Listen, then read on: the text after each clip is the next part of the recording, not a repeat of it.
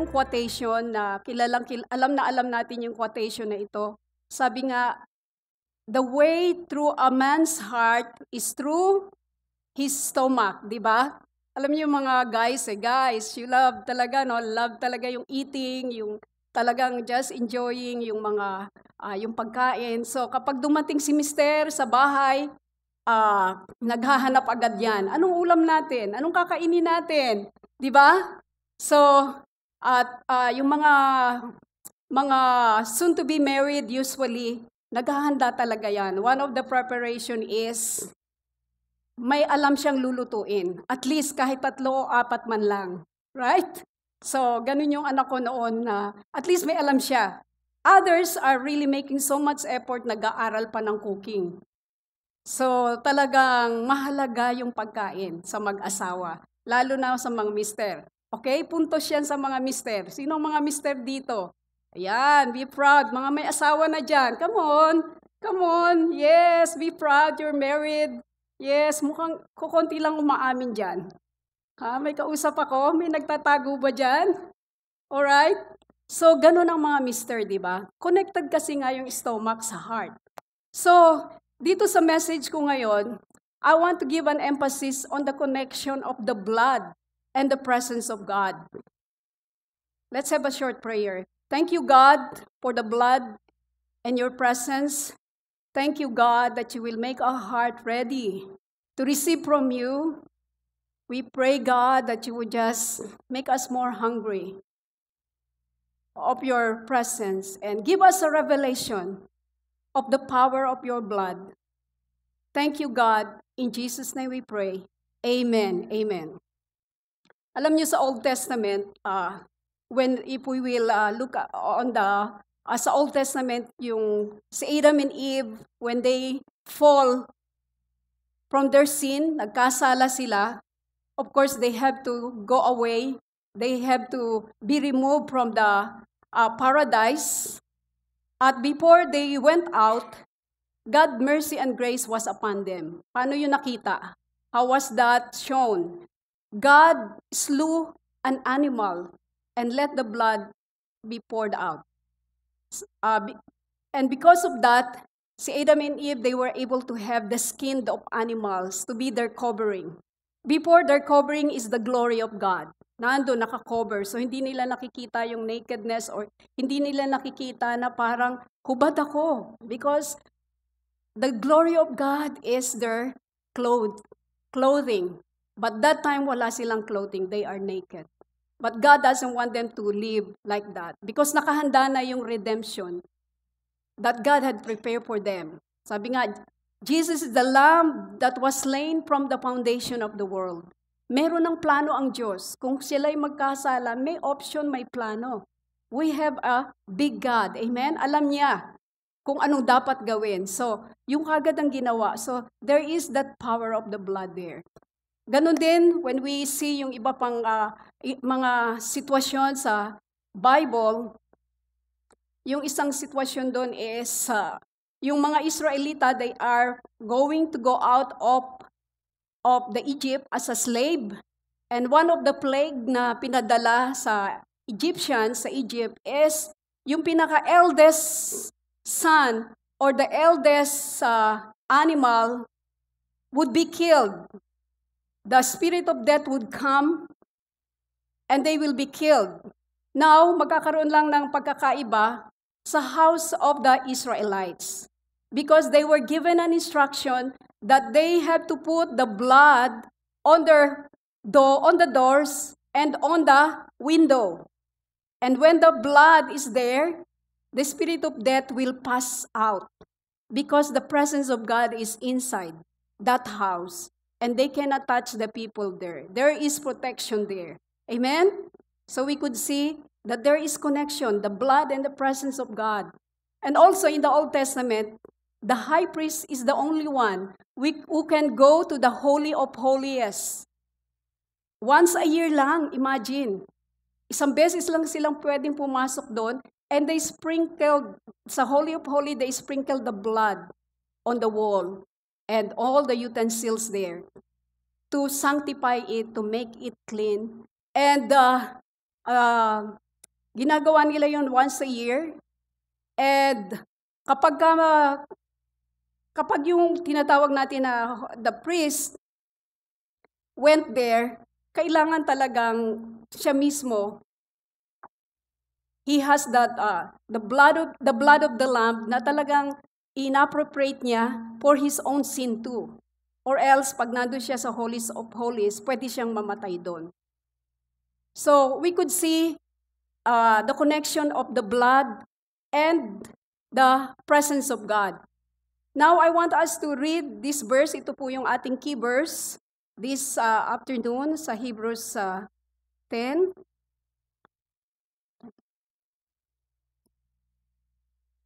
Okay, buksan natin dito sa... Alright, yung first verse natin, Hebrews 10:19. It says here that...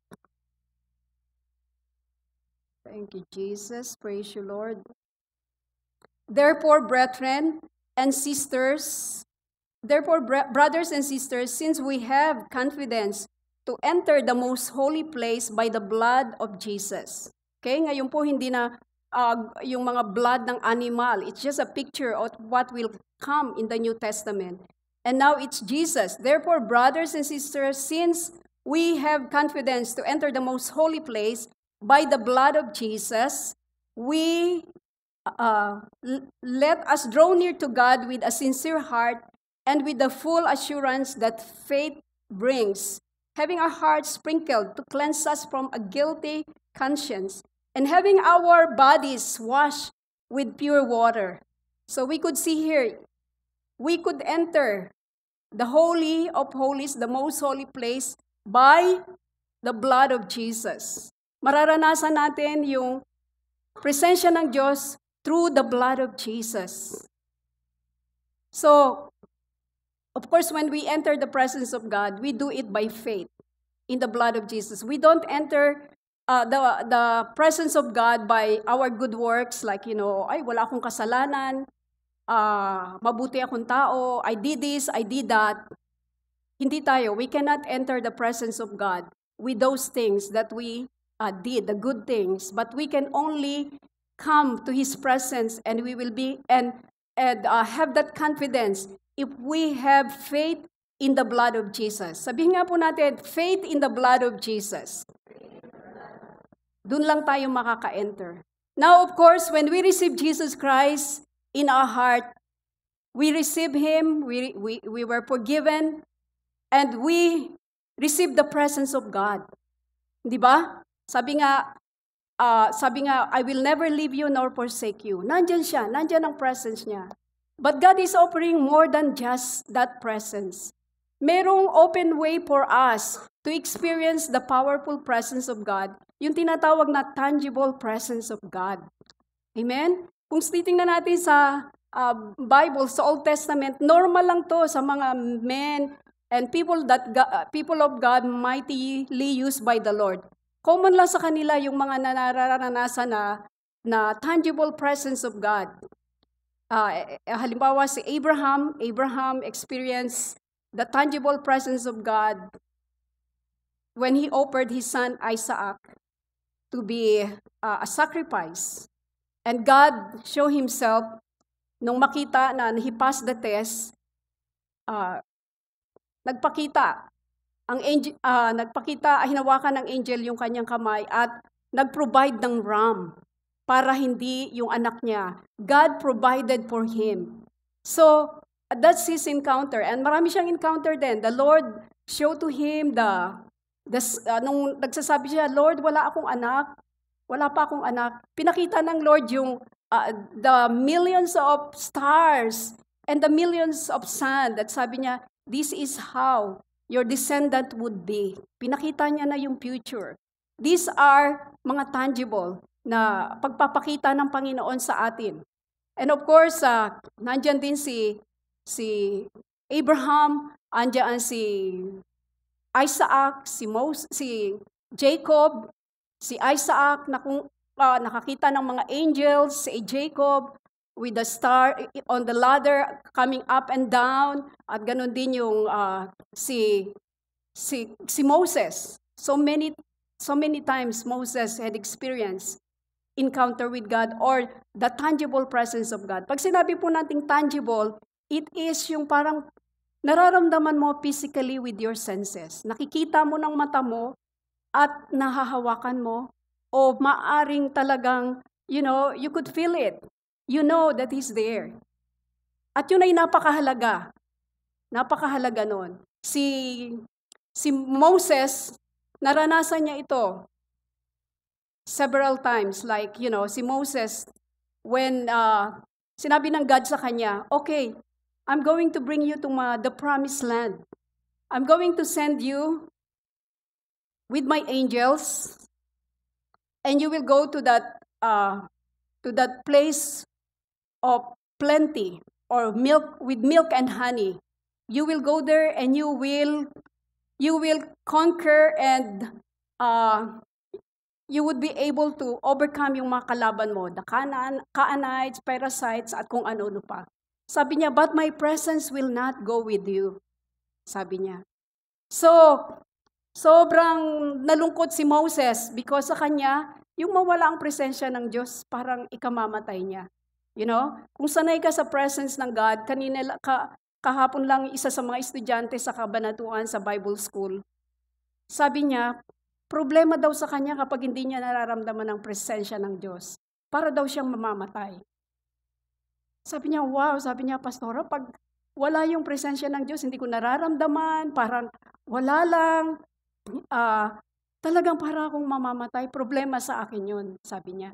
So, that's how she is passionate for the presence of God. Si Moses, ganun, sobrang ka-passionate niya sa presence ng God. Sabi niya, God, if you're not going with me, you are not going with us, how would people know and distinguish what's the difference between the people of the world and kami as your children? So he's so passionate na he cried to God, kung hindi ka sasama sa amin, wag na lang, hindi na lang kami pupunta. And sa sobrang sidhi ng pagnanais niya, sabi niya, God, show me your glory. Show me your glory. And God had shown him. Ano yung pinakita sa kanya? Ano yung tangible presence ng God ron? He saw the back of God. God said, okay, my mercy and goodness will pass over you. You will see my back, but you will not see my face. And that's the tangible presence of God. Amen? Come on, palakpakan natin ang Panginoon. Thank you, Jesus. Thank you, God. We have to desire that kind of tangible presence in our lives. Dahil that solidify our faith. That really push us more for more of God. That would really make us more, God, you're so real, God. Lord, I love it. I love it. Sabi nga ni David rito sa kanyang prayer, yung kaninang kinanta natin, sabi niya, better to be in your house. One day in your house is better than 1,000 elsewhere. Sabi niya, I would rather be a doorkeeper in the house of God than to be somewhere else. Ganon siya ka-passionate sa kanyang relationship with God. Sabi niya sa Psalms 42, sabi niya, as the deer panted for the water, so my soul panted for you, my living God. Sabi niya, my flesh and my heart cried out for the living God. Alam mo ba yun? Nararamdaman mo yun yung sa senses mo, na gusto mo yung presensya ng Diyos na yun. Sabi ng awit kanina sa atin is, sabi, we can only be satisfied by the presence of God. Totoo po yan. Totoo yan. Pag naranasan mo ang presensya ng Diyos, natikman mo, parang gusto mo laging meron nun at hahanap-hanapin mo yun. You will love His presence at hindi mo yan ipagpapalit kahit kanino. Amen? Nung Thursday din, nung nasa kabanatuan ako, midweek service, yung isang girl, she just got married for siguro 6 months na ngayon, at may ilang times na hindi siya nakaka-attend ng service. Lumapit siya after that sa altar at nagpa-pray siya. Sabi niya, Pastora, miss na miss ko na si Lord. Sabi niya, sobrang miss na miss ko na siya. So ganon, yung cry niya because naramdaman niya nakita niya at naranasan niya yung presence ng God that not even your marriage, not even your husband could give that unto you.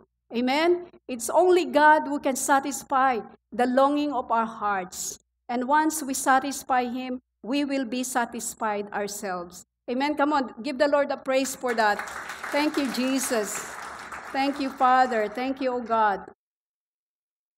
So, of course, kaya kailangan natin to talagang solidify our faith, encourage us, push us to really have more of Him. Hindi po natin hinahanap lang yung encounter, okay? Hindi yun ang focus natin. Kundi the presence of God, kundi God Himself. Naalala ko when I was attended the conference sa Singapore, I was just really so, expectant and hungry for God, na tuwing worship, dun sa conference, thousands of people yun, nakikipag-unahan ako dun sa harap. Makaupo ako sa harap, o kahit nandun lang sa ano lang, like walang upuan, dun lang, I'll just sit there, or bow down there, or just worship God. At during noong altar ministry, nakikipag-unahan din ako na pumunta doon. Sayang to I spent a lot of money going there, tapos walang mangyayari, hindi ba? You want the presence of God. You want all that you can have for God. So when I was there, we were prayed of. Ang daming mga nandun na naka-line up to be prayed for. At nung pinag-pray ako, talagang I sense yung presence ng God. Not only that, naramdaman ko something is coming out of my fingers. Like, may mga tips ng fingers ko. And I feel like there's water coming there. Tinatouch ko siya, there's water. Water, God, this is the living water. Thank you for the living water, oh God. Nararamdaman ko talaga. And I have to look at and see, wala naman. And then I would, again, pray to God. At mararamdaman ko ulit. And so that's a tangible presence of God. Amen? And we can experience that. Kahit sino, pwedeng makaranas yan. However you want to. Nung minsan, naalala ko rin noon si Sister Eileen, I think, na ikwento niya, minsan na talagang nagpipray siya at talagang yung tangible shower of rain, tama ba?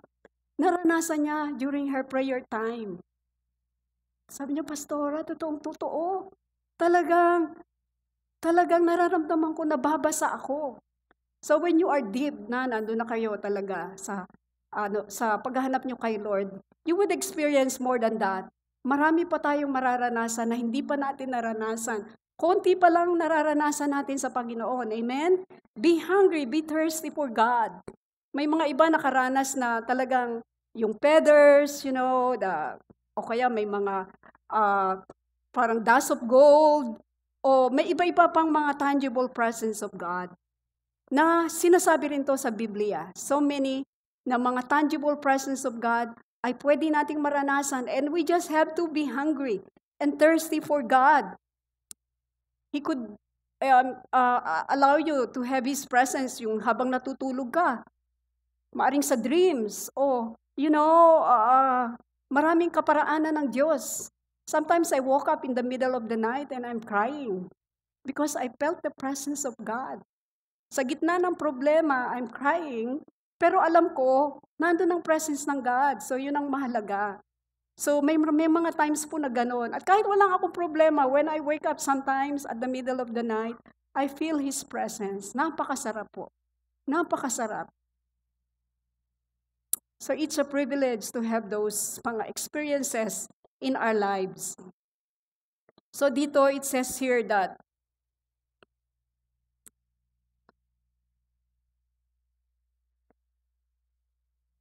so, anong benefits ng presence ng God? Of course, when you live in the presence of God, nandiyan ang joy, peace, strength, satisfaction, fulfillment, assurance, confidence.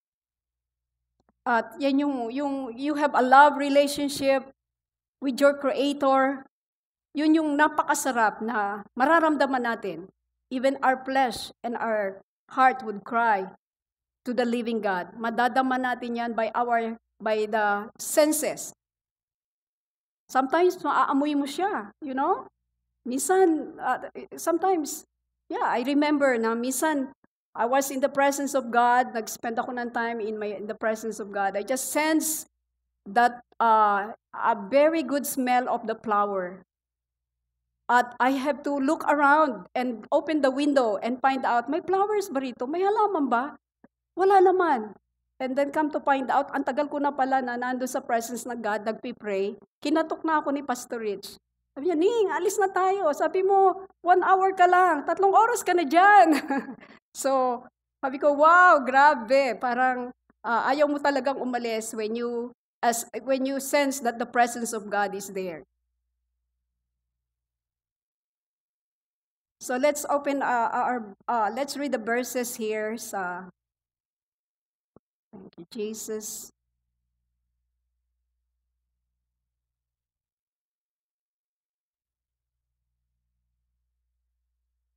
Thank you, Lord. So balikan natin yung ating Hebrews 10. Let's go back there at doon tayo medyo magtatapos. So again, it says here, therefore, brothers and sisters, since we have confidence to enter the most holy place by the blood of Jesus. Verse susunod, let us draw near to God with a sincere heart and with the full assurance that faith brings, having our hearts sprinkled to cleanse us from a guilty conscience and having our bodies washed with pure water. So dito makikita natin na the blood of Jesus is able to bring us to His presence. And it says here, let us, having our hearts sprinkled to cleanse us from a guilty conscience. Alam niyo, pag meron tayong guilty conscience, di ba, ang hirap pumasok sa presence ng God. Nandun yung accusation ng kaaway, nandun yung lies ng enemy, and how do you deal with that, di ba? So we have to apply the blood of Jesus.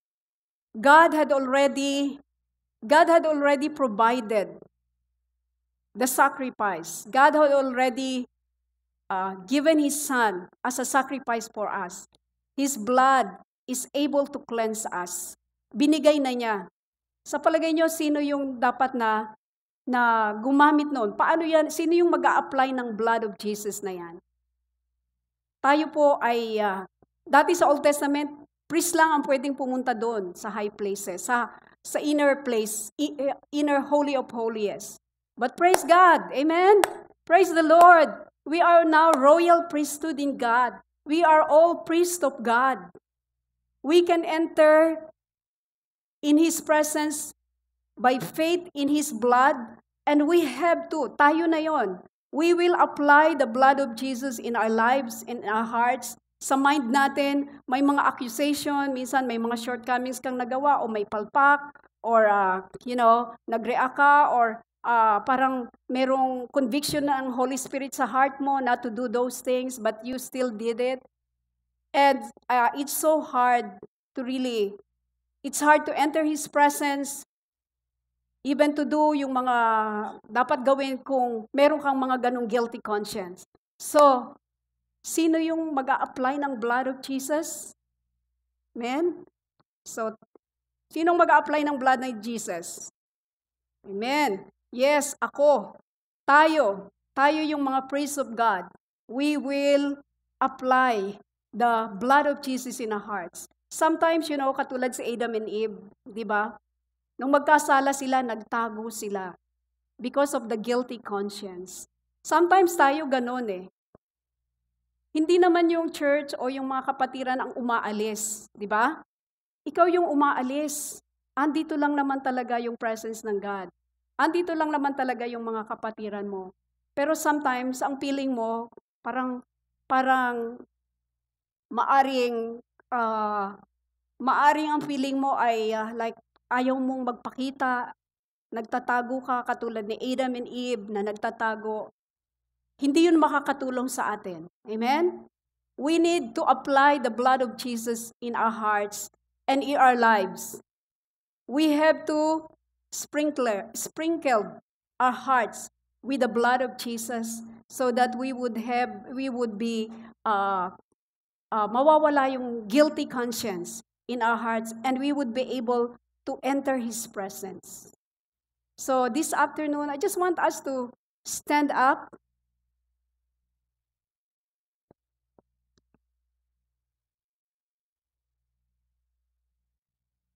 Thank you, Lord. Bless you, Jesus. Praise you, God. Bless you, Jesus. Thank you, Jesus. So this afternoon, I want to make a challenge today. A challenge of applying the blood of Jesus. So ano man yung mga maaring nararamdaman natin ngayon,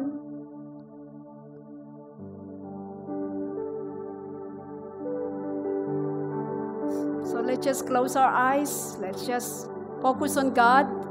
Focus on the message. Thank you, Lord.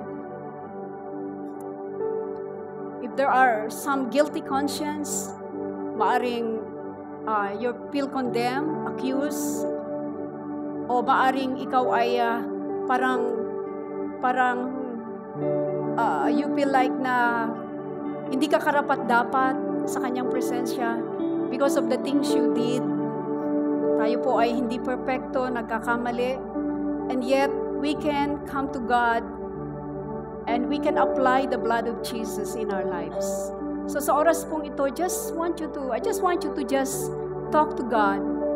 Talk to Jesus. Apply that blood in your heart. Maring may mga guilty conscience, accusation or lies. Just ask God, Lord, forgive me. Cleanse me. Cleanse me, God, from all of my sins. Forgive me, God, for all of my unrighteousness. I applied the blood of Jesus over my life, over my heart. Thank you, God, for the cleansing power of your blood. In the name of Jesus. Thank you, Father. Thank you for your presence, oh God. Presence of God in my life. And if you want, even right now, I want to make another challenge. You want to seek God more. You want to seek His presence. You want to know Him more. You want more of Him. I just want you to raise up your hands. Raise up your hands. Raise up your hands if you want more of God's presence. If you want to experience Him more in your life. You want to hear His voice. You want your senses to be, your spirit, your senses to be so sensitive to Him, to the things around you. Yes, as we raise up our hands, believe God. Believe God. Believe God right now. Thank you, Jesus. Thank you, Father. Thank you, oh God. Thank you that your blood is able. Thank you, God, that we can enter your Holy of Holies, oh God. There's so much more that you want us to experience in our lives. Father, I pray, even as we surrender our lives to you, God, have your way, oh God. Have your way, Jesus. Have your way. In the name of Jesus, I apply the blood right now. And I thank you, God, that I can enter your presence. In Jesus' name. In the name of Jesus. In Jesus' name. God, I pray, even right now, tangible presence of God. Tangible presence of God over this place. In Jesus' name. In the name of Jesus. Even as we worship the Lord, just pray, Father, that you would just meet each one, God. They would sense that you are loving them, God, that your arms are around them, oh God. Lord, I pray the tangible presence of God to be upon them, Lord, that they could sense that you are here. In the name of Jesus. Come on, worship God. Worship God with all our hearts, with all our soul. Thank